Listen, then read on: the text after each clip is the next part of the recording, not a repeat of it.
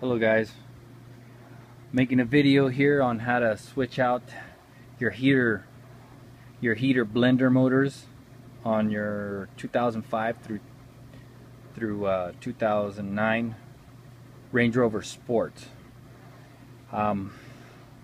These are you have to do a lot to get to them, and I'll explain why.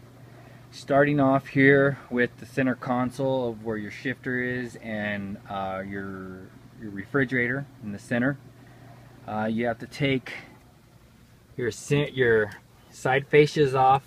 Okay, we have to take this off right here, or the little drawer for the cup holders and all that off. You have to pull that out, and this is where your refrigerator is, because here's the lid. Okay, and after you take that off, you have to take off your radio that was here, your air conditioning unit, and your CD player, and the navigation system up here. And after you take those out, these bolts right here, you can see them. There's a sequence of bolts that you have to take out here, here, and here, and there. And once you open it up, you'll see it, you know, sequentially what you have to take off in here too, and down over here too. Okay, and after you take that off, there's this plastic casing that holds your radio, your air conditioning controls, and your navigation system, and etc. And it's a plastic frame casing, kind of like this right here, you know, this stuff right here. Okay, but before you take this off, you have to unbolt all of this unit right here. You see how I'm shaking it? You have to unbolt all this. Okay, so you take out your refrigerator. Okay, you take all this stuff out, take your fascias off here on the sides, okay, to get to these bolts down here. So you're gonna have to slide the seat, your seats all the way up forward, and recline the seat forward, because there's a bolt on the side down here, right there somewhere. Okay, on both sides, here and here, driver's side and passenger side. Okay, after you do that, you have to unbolt the shifter. Okay, these bolts that go right here on four corners right there. And after you take that off, you have to take this saddle that the shifter sits on. I don't know if you can see these bolts right in this hole right there, okay, so after you bolt those, you have to unbolt this, because this casing right here that holds your radio and components is under this right here. This whole length of this lip is stuck underneath here, and it won't come up without this out of the way. So what you have to do is pull this up and out that way. Okay, see? That's what I needed, crotch rocket. Sorry about that, guys. So what you do is you unbolt it, pull it up, and back out. Okay, back out. All right, and then you can take this out. Okay, this plastic casing here. All right, now I'm going to show you where the blender motors are at.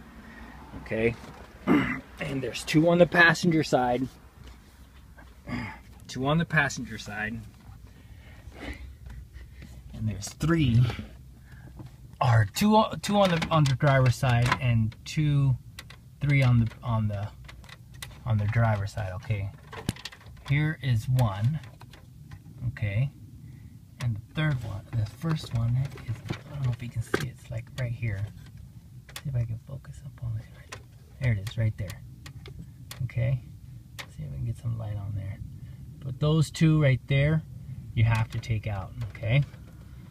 Now, what I suggest is you take pictures of the arms, these white arms right here, because they go a certain way. Okay, program them, Range Rover and everything. Okay, now we're gonna go to the passenger side. Okay, show you the other three. Okay, let's go to the passenger side. All right, got a couple lights here. Okay, and right here, before you get to it, you have a little glove compartment here, and then you have one here at the bottom, right? You have to take all that out. It's all one whole unit, okay? The top glove compartment and the bottom one. So you have to unbolt them from, I believe, here, there, here, there, there, and here, and down there too, okay? There's a lot of stuff you have to take out. So, you know, you'll get the drift once you get to it. But the other 3 blend door motors, you can, let me get the light. I think I closed the light on it. Okay, here we go. The other blend door motors are right here. Okay, here's the top one. Same thing on the other, like the driver's side. Here's the bottom one, okay? So you can kind of see it where it's at, right? Okay, let me get away, that way you can see exactly what I'm talking about right there, you know? Okay, there's the dashboard, glove compartment, and then you get closer and you get to see both of them right there, okay? Now the 5th one is really, really tricky to get to, okay? See if I can shine the light up there somewhere. Okay, it's behind, actually in this section right here, underneath this this aluminum frame here. Okay, it's the fan, it's the damper that closes the air directly to the heater. This is your air filter from the outside. Okay, and I don't know if you can see, but this is the flap it closes. See? That 5th one closes this damper. Okay, and I'll show you exactly where it's at. If I can get my light up in there.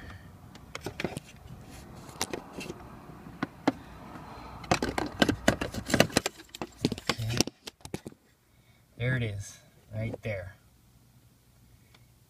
There you go. See what I'm talking about?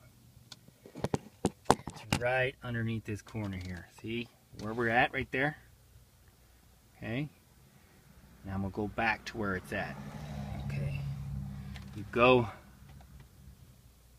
underneath the glove compartment here. And there it is. Okay. And you have to take these bolts out right there. Okay. See what I'm saying? You have a little screw there and another one right there. So you have to have a small little ratchet, okay? And I believe it's a 7mm socket to get to that screw right there, okay? I hope this helps everybody, because I was going crazy looking for videos and information on how to get to these, but I wasn't shown very much from Land Rover or anybody else on the internet, okay? What I did is I went out and bought myself some little extensions. Okay, got me this little extension here. Okay, and I got me little 1/4 inch and 3-inch drives. They're called star point sockets. Let's see if you can see them right there. See what I'm talking about? Star point socket sets. Okay, and what they look like is these are it right here.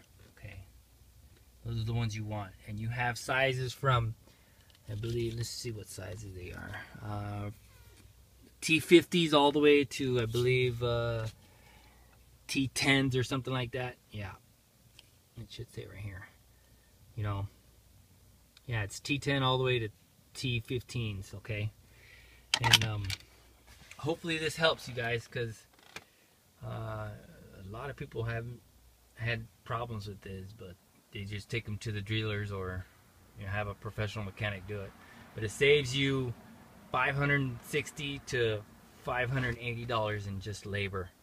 The parts were only, I bought them at Land Rover for only $350, $360, give or take. Yeah, but I just bought all 5. Okay. These are all the same. Exactly the same motors. The part numbers to Land Rover that they gave me, they're all exactly the same. But I don't know if they have different computer chips in them or anything like that, so you're better off buying all 5. Okay? Hopefully this helps, and I hope you guys enjoy the video. Take care.